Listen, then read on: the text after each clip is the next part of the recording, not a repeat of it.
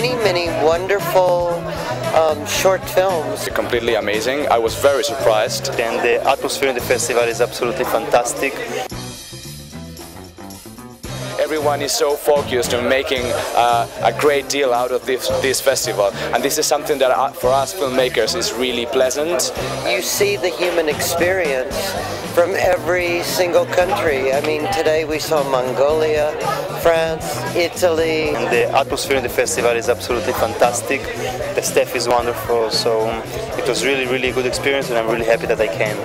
The film I made is called The Extraordinary Life of Rocky. That is the first selection abroad. So Rocky brought me in Bulgaria. I will always be thankful for that.